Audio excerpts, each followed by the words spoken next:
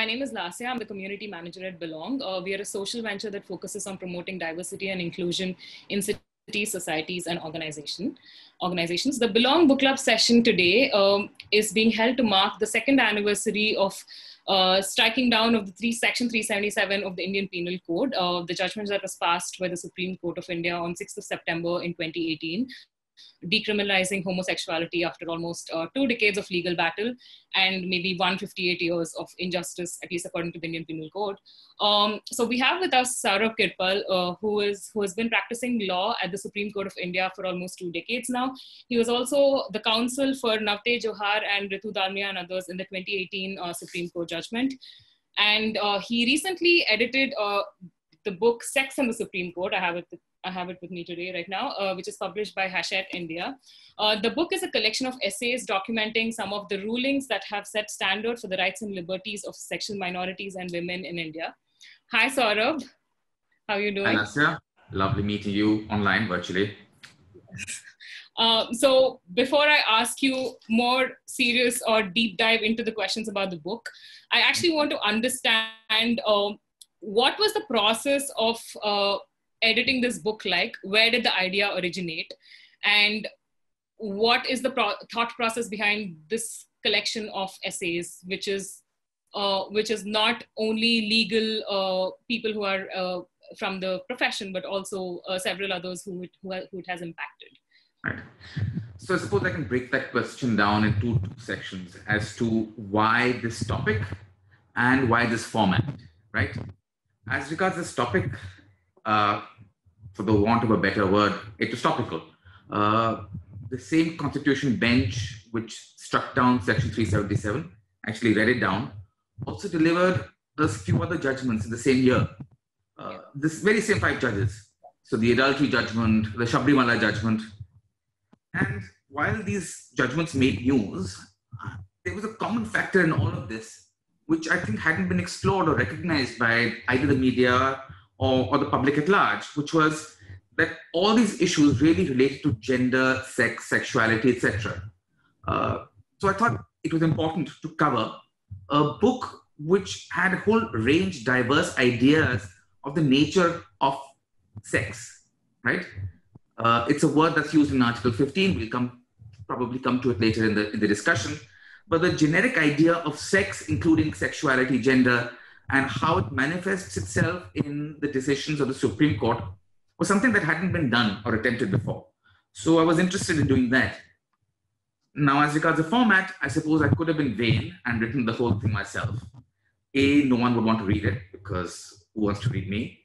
But more importantly, I thought that a lot of articles which appear in media, while faintly acquainted with the law, I don't think gave a correct and true perspective of exactly what the Supreme Court had decided. So it was important to give legal knowledge in a kind of a lay format to a person, an ordinary person. And I also wanted to include in that human stories. You see, law by itself can be a bit dry, a bit arcane. I can talk about a judgment, I can read passages. And yes, like an opera, there'll be an aria, one high moment, which is a quotable quote, so to say, in a judgment. But the rest of the judgment is often ignored when the media is reporting on it. Right. So I wanted to get kind of a holistic, broad perspective on the entire judgment. And that's not possible by just a lawyer's perspective on it. Yeah. We needed to get the perspective of those people who are actually affected by the judgments themselves. So for that reason, I thought it was a good idea to take certain petitioners or people who had been closely affected by each of the judgments or the issues I have dealt with in the book. So there are 4 people, 4 non-lawyers who have written for this book. 2 of them are from the LGBT, well, all 3 of them are from LGBT community, and one, Namita Bhandare, has written, I think, a fantastic piece on the MeToo movement of India. So that was really the reason for this decision. Right. That actually, I was actually going to come back to the question of legal jargon, Right. but I'll reserve that for later. But then the other thing I wanted to ask you, since you mentioned quotes that media often captures, that what I personally felt reading your book was you were also trying to capture this I don't know if the word is change, but the change in the way the judgments were being passed, for instance, the individual's rights, right? So, and also something, the underlying theme of your book could also be borrowed from, there's one particular quote, I'm sorry for falling prey to this, that comes, which is also happens to be my favorite, that comes from the Section 377 judgment, which says, social morality cannot be used to violate the fundamental rights of an individual. Constitutional morality cannot be martyred at the altar of social morality, right? So the theme of your book is largely constitutional morality, social morality, and the rights of the individual, if I'm interpreting it right. Correct me if I'm wrong. And this has been showcased via several essays, whether it is while talking about the Khap Panchayats or adultery or Sabarimala judgment. I'd like you to actually elaborate on this a little more, on these concepts within these contexts a little more, if you can. I think, okay, let me step back a bit. And when I said earlier that there are these phrases, I think it's inevitable that there will be these cliched phrases which actually get, over passage of time, elevated to something more than just cliches, you know. I think these words capture the essence of the decision. My concern earlier when I said was that we should not rest just on the cliches. Cliches are, or these adages or these important statements. Yeah. We need to go beyond that a bit. And coming back to the issue of constitutional morality, I think what's important in my book is the focus on the individual. You know, the constitution makers in 1950 had a choice of going down either of two paths. Yeah. One, they could have chosen the rights of the community as paramount and superior to that of any individual. In fact, something akin to that was suggested by Mahatma Gandhi. Of course, that was not adopted by the constitution makers, and instead, a focus was really on individual rights. So part 3 of the constitution, which gives fundamental rights, are largely about the individual and the individual's relationship with the state, and to a very limited extent, the individual relationship with the community. And all of that is a kind of a spirit and ethos of the protection of the individual. So when the courts talk of constitutional morality, you know, it's a kind of a broad concept. And I fear sometimes it means everything to everybody.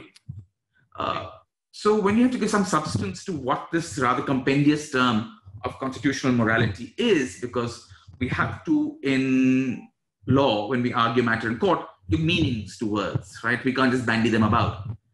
But I think constitutional morality has very real substance.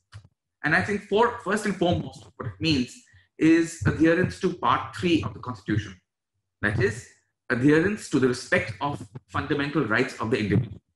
That, above all, is the soul of the Constitution. It's something that even B.R. Ambedkar said, that Article 32 is the soul of the Constitution. The Supreme Court on numerous occasions have said that there's a golden triangle of rights: the right to equality, the right to freedom of expression and other freedoms, and the right to life.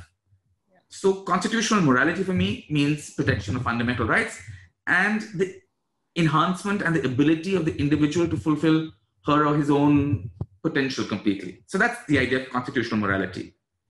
And that has several facets to it. How the individual reacts with the community is, I suppose, the basic theme of my book. So when you talk of, say, the Sabarimala judgment, of course, Mukul Rohatgi has written a chapter on Sabarimala, where he probably takes a contrarian view to the rest of the book. The rest of the book is supporting all the judgments and saying they're liberal. Mukul takes a slightly different view, but I felt it's important to keep it. And again, something we can come to it. It's his view, and it's as valid as any other. Yeah. The issue, however, is how does the right of an individual, i.e. a woman, entering into a temple to pray to the deity she believes in, clash with a right of the community to hold their own beliefs of their own religion? There is, in a sense, a clash really between the rights of the individual, i.e. the woman, and the community, which is the religious group. And I think often the question is not framed in those terms. It's seen as the right of the woman, and that's it. And that's important also to understand that there is a clash, really, the community and the individual. And the same thing in the Khap Panchayat judgment that you mentioned. It's the right of the individual to marry versus the so-called or the alleged, I don't believe that they have a right, but the so-called right of a community to maintain its social integrity or its religious integrity. Right. So when a community says there will be no intercaste marriage or interreligion marriage or same gotra marriage, it's a community asserting itself. And then there is again two individuals saying, no, we wish to marry. So there is then a clash again of the individual and the community. So that's, I think, a tension that the court has to resolve. And that's a balance I think the court has sought to do by these judgments. And paramount in all these findings was the value of the individual trumping the value or the needs of the community at each occasion. Because really, to fulfill the goal of building a better community, we can't ignore the individual.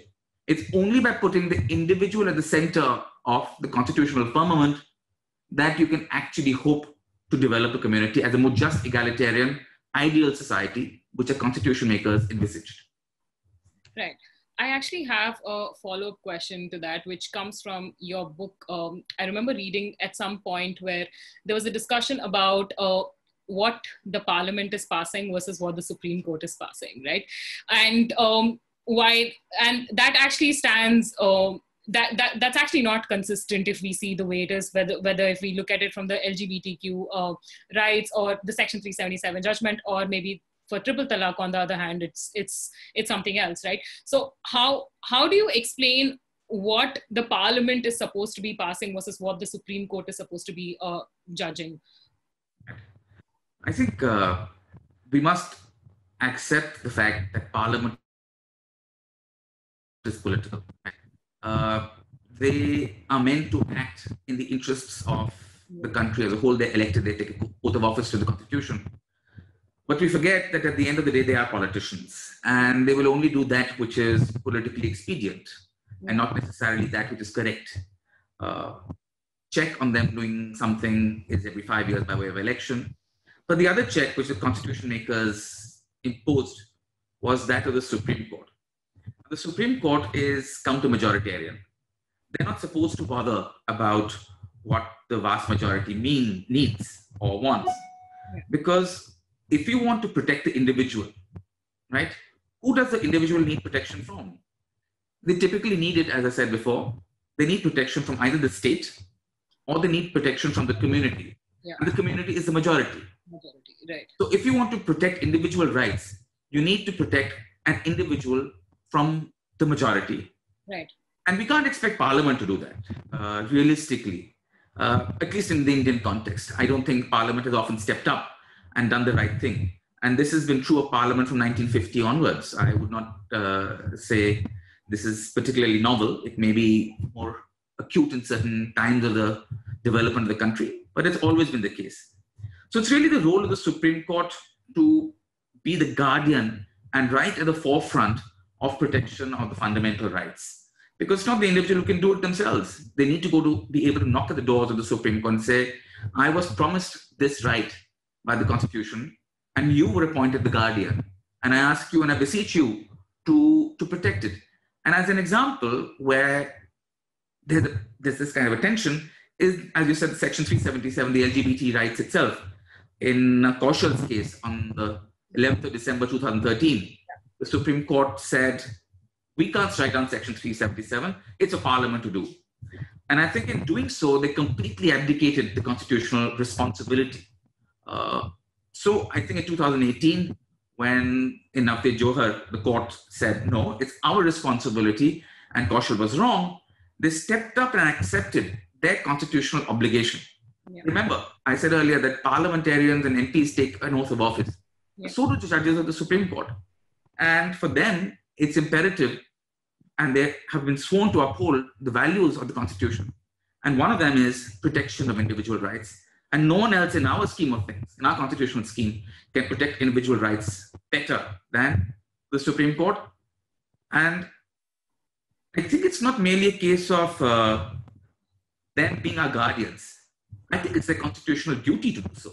Right. We're not expecting too much as citizens when we demand from the Supreme Court that it steps in and protects our right. It's why they were appointed. Yeah. that actually flows into the next question, and it was about interpretation and the changing interpretation. And I was actually speaking with Parmesh earlier today, and we were discussing his book Viristan, and we spoke about how change can come in from different directions, right? Whether it is society that's pushing for change, and then the lawmakers take it upon themselves, or the court takes it upon themselves, or it could start with a law where the court rules something, and then society starts changing accordingly. And putting that in the three, you also speak about how the law is shaped by society and in turn shapes it, right, in the section of the Supreme Court. So I want to understand specifically with respect to the 377 judgment and the several judgments that were passed, not just by the Supreme Court, but also by the Delhi High Court earlier. How do you map the differential changes in the judgment? And how far is the interpretation of the Constitution changing through these judgments by the Supreme Court alone? Is it in all cases respecting the individual rights, or is it also getting propelled or influenced by the society's dialogue at large? An interesting question, and while I have reflected somewhat on it in the book, I think it's a slow dance really between society and the court. The court is meant to act impartially and lay down what the Constitution says, irrespective of what society wants and public opinion wants. But I think to expect the public opinion to be very far away from the court's sensibilities or consciousness, and certainly conscience, is also probably not correct. So I think there is kind of a slow tango that happens between public opinion and the court's judgment. But there are certain breakthrough moments. So you mentioned the Section 377 judgment in the High Court. Now, that's a prime example of it, where the court actually broke away from what public opinion was. Yeah. I think in 2009, you're sitting at a distance of 11 years, and a large part of the audience who's young, the millennials, probably don't know, would not have any idea of how tough it was to be a member of the LGBT community in 2009 or even before. And we didn't have social media allyship also back then. Yeah. Absolutely. There was no social media. I mean, can you imagine that? There was a time like that. Right. There was even a time before internet. I remember it. So it was a time of deep regressiveness within society. Even the government of the time, which is otherwise theoretically meant to be a liberal government, it was 2009 with the Congress, UPA 1, actually opposed the decriminalization of Section 377. So I think the court had two brave warriors and stalwarts, Justice E.P. Shah and Justice Muralidhar. And I think the community, the LGBT community, owes them a great debt of gratitude, because they stepped up and they took the jurisprudence of the court and elevated it. You see, constitutional jurisprudence is about incremental growth. You take a constitutional precept and you give life to it by increasing its scope, the scope of the right to different multifarious situations as and when it develops. But that incremental growth is often slow by its very nature. But in 2009, there was a virtual revolution, I think. Yeah. It was a judgment which breathed life into some of the fundamental rights in a way that had not been done before. And ultimately was true to the spirit of the Constitution, or what, as often said, constitutional morality. So I think what's important in all these judgments has been, even in Sabarimala, in the adultery judgment, in Vishakha in its time. I think that's another judgment that I've covered that has been covered in the book. In 1997, the idea of forming a committee for sexual harassment and making it apply not just to the government, but to even individual companies was a revolutionary idea. Yeah. I think now we've become blasé about it. But if we put it in the historical context, it was quite a revolutionary idea. So I think the growth of constitutional jurisprudence, of course, is incremental, but we need these revolutionary pushes once in a while, which breathe life into these articles. Now, of course, I think if you overindulge and you overexpand a certain idea of a right, there will be a backlash, right? If you put things into a content of right which don't rightly belong there, there will be kind of a step back, either by the correctional mechanism of appeals itself in the court, or maybe by society. So courts therefore have to be slightly careful about how they rule and decide. And this is what I was referring to earlier as some kind of the slow tango of the court of public opinion and the court of law. Okay, brilliant. Thank you so much for that. My other question would actually be a little less about the subject matter itself, but more broadly about how the book has managed to say what it wants to say, which is basically, when I saw the book, it said sex in the Supreme Court, right? And I was slightly wary of whether I will understand the jargon. But once I started getting into it, it was beautiful interpretation of everything that I wanted to understand, right? Whether it is breaking down the 497 or breaking down or speaking about the judgment of the 377 itself. What kind of measures did you take to make it understandable to a novice or amateur reader like me or anybody else out there? What effort did went in there? And I'm not saying with respect to all of you who wrote chapters as well, and of course Keshav Suri's etc. was more easy to understand, but more emotionally charged, and it was nice to read. But the others were so informative and enriching. So what effort went in there? It was an effort of omission more than commission. It's easy for a lawyer who's used to speaking to another lawyer or a judge to start using jargon. Right. Because ultimately jargon is a sort of a tool of our trade, right? So when I use a particular word, say constitutional morality, another lawyer will immediately understand what I mean. Right. Or if I say article drop, random sections or articles. So it's kind of a code of speaking which shortens discussions. Right. So that's what jargon often is. And it's kind of necessary in our profession because I have to start explaining everything de novo, i.e., example, from the beginning. People will just will waste time because they already know this jargon. Right. So I think it was important for us to realize that we had to use accessible language without dumbing down the content. Right. Now that was very, very important for us. It's easy to make the book into kind of a media article where we just give general gyan, so to say. Right. We didn't want that to happen. We wanted actually a legal decision to be interpreted and conveyed to the common man or woman, but not really lose the nuances, etc. But I'm a great believer in the philosophy that you can convey nuance in simple language. Right. Ultimately, that which is inaccessible about the law and the court is the nature of the language we use, really.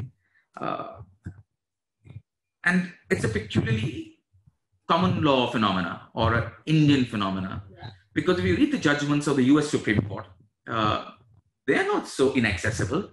Right. They use simple language, they use ideas which are accessible to every person. And I think that's how it should be.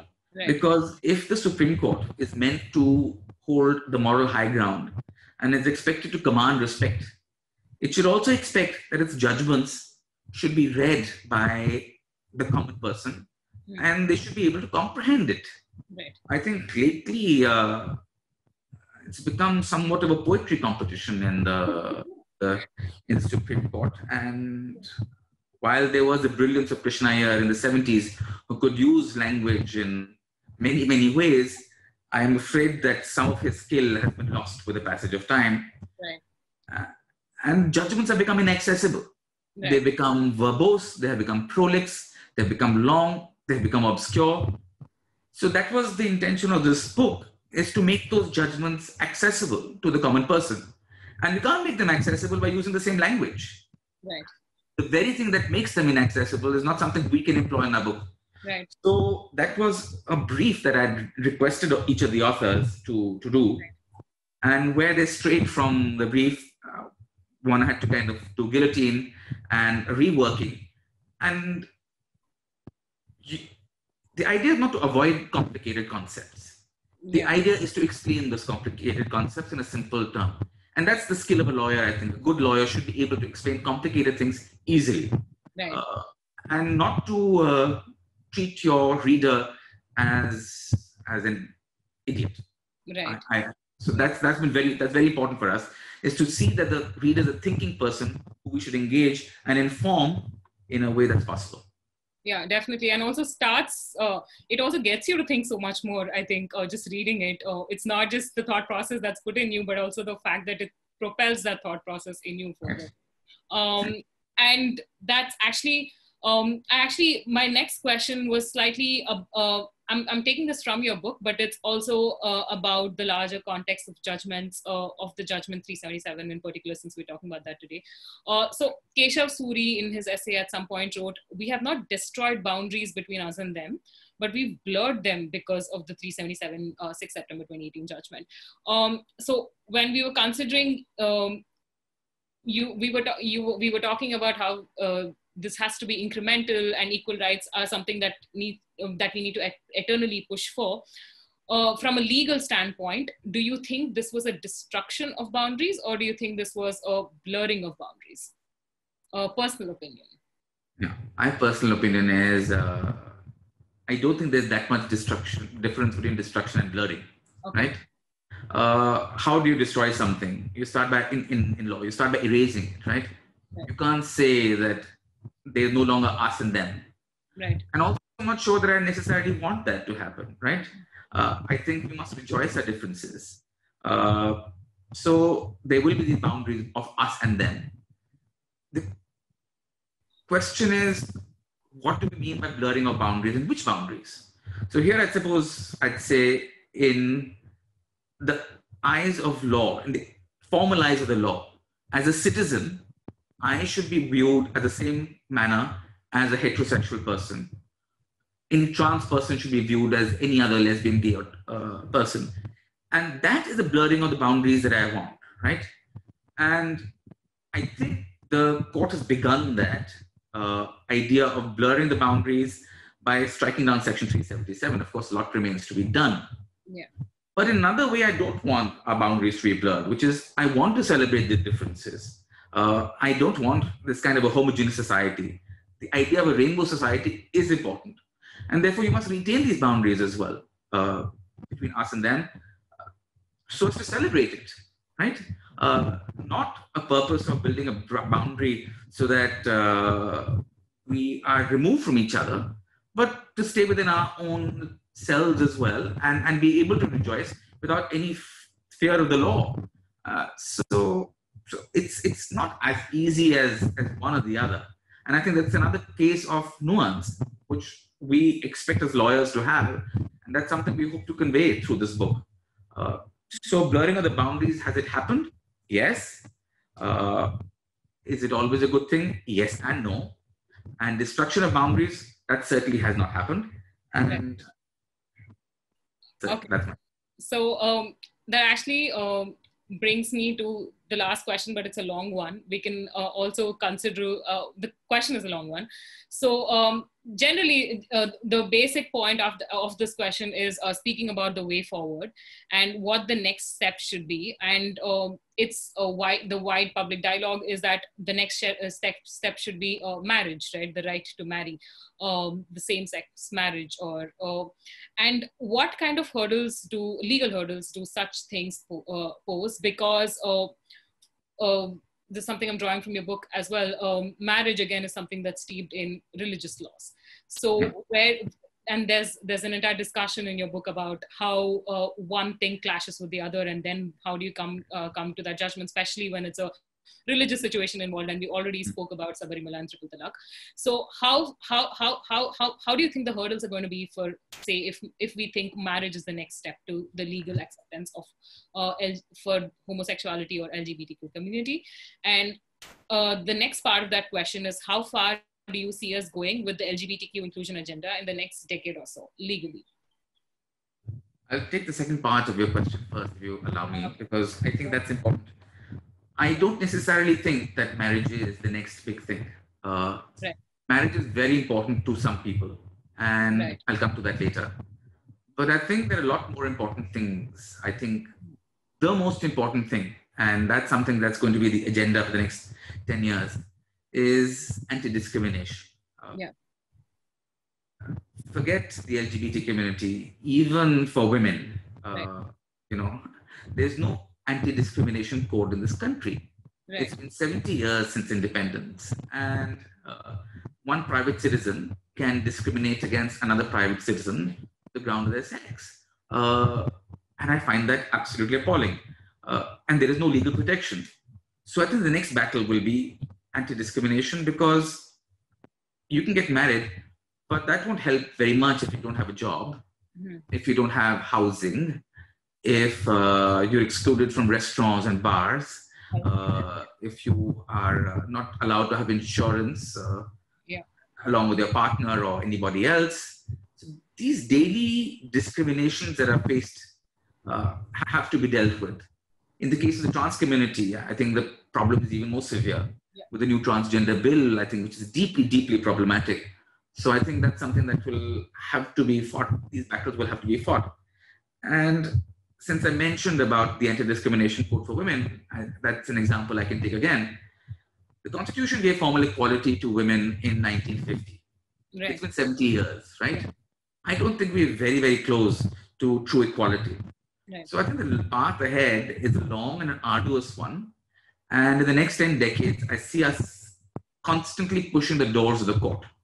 Right. I don't think Parliament is going to step up and do anything. Yeah. But we'll have to build up a jurisprudence and a body of case law. And we're seeing that happening already. We see everyday judgments coming from various courts protecting couples, recognizing LGBT rights. I'm looking forward to a time when this becomes kind of blasé, when you enter into a court. I mean, those of us who practice in the high courts or the Supreme Court are used to entering a criminal court or a division bench where the judges are seeking to protect a young married couple who recently eloped.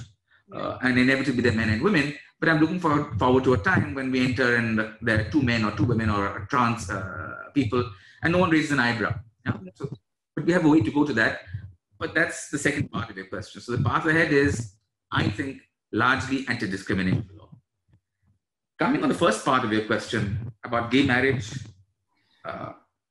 and here again, I'd say that I think the fight for equality and rights for the LGBT community is not necessarily compartmentalized. Right. So while it's important to push for anti-discrimination, I think that's more important. Right. It doesn't mean we can't simultaneously push for the idea of gay marriage. Yeah. Because, as you said, marriage is a religious thing in our country. It's also a social thing. Right.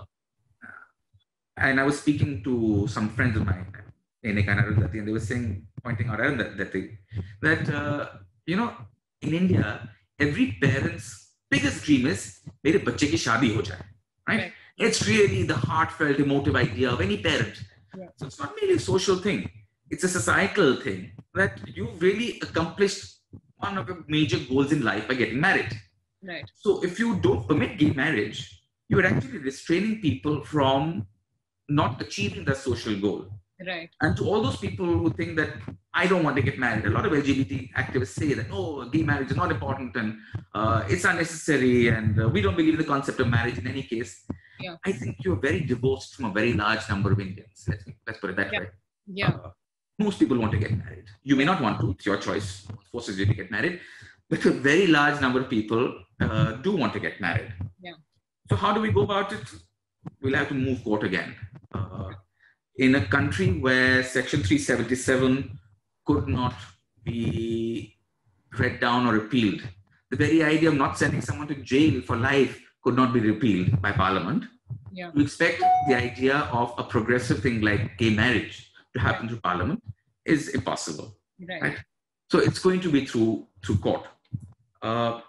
Whether that's directly through the Supreme Court or whether the High Courts do it, is, I think, somewhat a matter of strategy. I think sometimes the common audience doesn't understand or appreciate how much of what we do in court is about strategy. Because judges sitting there are personnel who are shaped by their ideas, their upbringing, their from society as well. Right. So which court we move at what point with what ideas is not something A might openly discuss. B, also not predict. I think, but it's it's a very difficult and involved question. Right. So I think some of that will be determined as to what the constitution of the court is at some point in the future, when we choose to move. It will also be a case if several high courts start hearing the matter. Maybe the government will ask the Supreme Court to hear the matter, bring everything up to itself. The matter will be ultimately settled at the level of the Supreme Court. Right. Of course. Either by an Article 32 petition, i.e. in the Supreme Court directly, or by way of appeal from an order of the High Court, the way it was really in the case of Kaushal and then in Johar. Yeah. So the Supreme Court will, of course, ultimately identify it. What I'm hoping in terms of hurdles, and the hurdle will, of course, be, I think, the government. And I think to some extent, civil society. Yeah. Because that's the difference I felt and saw in 2009 in the High Court, in 2013, first time in the Supreme Court, and 2018, the second time in the Supreme Court, is I felt society had changed so much in those 10 years. By the time the judgment of the 2018 came, society had moved on. So even the government felt it easy not to oppose decriminalization, right? Yeah. Now, I hope a similar kind of process will happen for gay marriage as well. We've now on the second anniversary of of the 377 judgment. And it's quite heartening to see the developments that have happened. I know there's a long way to go. But immediately after the 2018 judgment, what I noticed most and what was most telling was silence. Yeah. There was no uproar by any religious group. There were no demonstrations. Everyone accepted it. Yeah. And in the last 2 years, this has seeped into our consciousness. Yeah. And it's tough for me to say that has it made a change or not? Has the judgment made a change or not? Yes, it has. But if you ask me to give you a simple example, that I may not be able to do. Because unlike the constitutional revolution that happened in court, in society, we don't want revolutions. We don't want guillotines and off with our head situations. We want evolutions. Yeah. And that's a slow drip, drip, drip of justice, equality, fraternity, and egalitarianism filtering into the psyche of the common masses through Bollywood movies that they see, through same-sex couples that they see on television, or their neighborhood, or their friends, their uncle, their nephew, their brother, their cousin, their friend. I think that is a necessity that will overcome, that has to happen, because that will enable us to overcome any hurdle. Right. So the hurdle which I anticipate society and the government posing can only be undone by spreading the love, so to say, through society and all of us stepping up as well. It's not enough for activists to step up and do their job. It's important, of course. But I think if you're human, if you believe in love, you have to step up for everybody else. If you think you're good enough to love somebody else, hey, so is an LGBT person, huh? So you have to step up and be counted, I think. Yeah. And here I'm making an impassioned plea to all your audience that if there is a member of the LGBT community in your family or your friend, don't just silently support them. Overtly and openly support them. Yeah. Go out to gay marches. Go out to demonstrations. Make yourself be heard. Yeah. It's no good being a silent majority, because the silent majority rarely wins, because we won't have a chance to vote, right? So we won't know if you're in the majority. Yeah. Make yourself heard. It's okay to be out and proud and loud, but you can be loud without being out. Yeah. So I really beseech everybody that it's not enough to think the right thing. Right. You must go out and do the right thing. Right. That's my request to all of you and your viewers. Yeah, that's actually the best way I could think of that this could end. Thank you so much, Saurabh. Thank you. Thanks. Thank you, Lasha. Thank you very, very much. And all of you, please buy the book. It's a great one. Yes. I'm going to actually flash it again here. Yeah. Yes. And the word sex, salacious as it may sound, finds mention in Article 15. So, of course, I had a bit of a tiff with the publishers as to whether we could use something like that on our cover. And I said, if it's good enough for the Constitution, it's good enough for us. Yeah, there are several books out there with sex on the cover, so it's fine. I found it next to Sex in the City in the bookstores. It's a love, I must say. Who can't like Sarah Jessica Parker? We all want to grow up and be her. Yes, completely agree. Thank you so much.